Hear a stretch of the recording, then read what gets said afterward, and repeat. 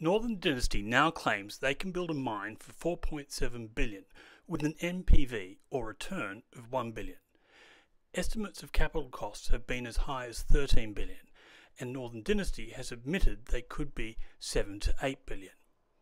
We have identified at least $1 billion missing from their current scenario. They fail to add the cost for the gas pipeline increase of 78 miles in length, adding $414 million in direct costs. They remove the cost of the molybdenum separation plant at $84 million when it is clearly still in the plans. They scale back mine costs when the required infrastructure is more than the old mine.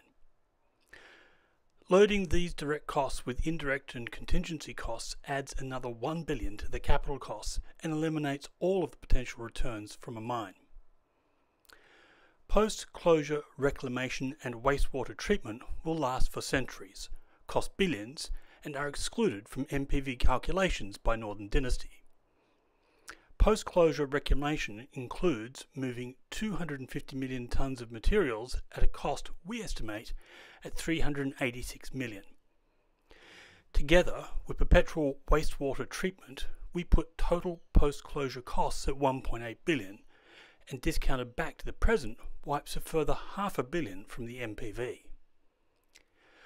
Northern Dynasty still has not produced a feasibility study to prove the mine plan is economically viable. Why? Tom Collier says they don't have the money. They have spent $1 billion on developing the mine, and a feasibility study would cost $70 million at most. Why haven't they produced one? We believe it's because they know the outcome will be ugly. The mine can't make money. We believe Anglo American exited the project in 2013 after sinking $500 million, as they knew it could not make a return.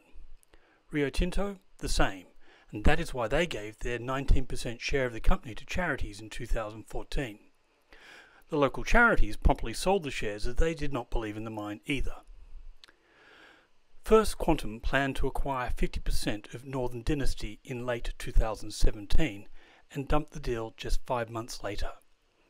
Major mining companies have run the ruler over the deposit and, like us, are clear it's not viable.